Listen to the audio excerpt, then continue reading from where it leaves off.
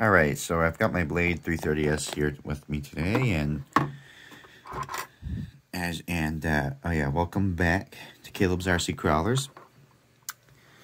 So, I just had my helicopter fixed by Blade. They fixed some things that were covered by warranty. When I got it back, the helicopter was set up very nicely. It was like I almost paid to have someone set the helicopter up, basically. And I did get a new canopy for it. It's just because it says the 330X, it actually is the 330S. And it's got the smart ESC and everything, which the 330X did not have.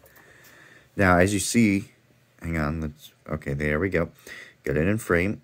As you see, I've got this wire here, which is the telemetry wire for the battery.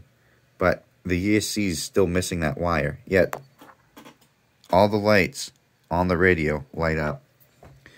Now, this battery is strapped here so you can see the batteries there, and I don't recommend flying your helicopter with a battery of this size in it.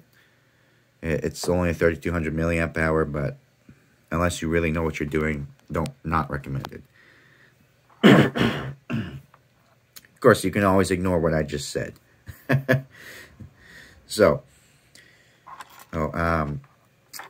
I kind of wonder if now the battery telemetry is actually, see, still no wire, but I wonder if it's actually tied in with the radio receiver, or because I noticed that it's got a double antenna on it. If anyone knows for sure, go ahead to comment down below, and if you like the video, be sure to comment, rate, and subscribe to the channel if you like the content that you see here on Caleb's RC Crawlers.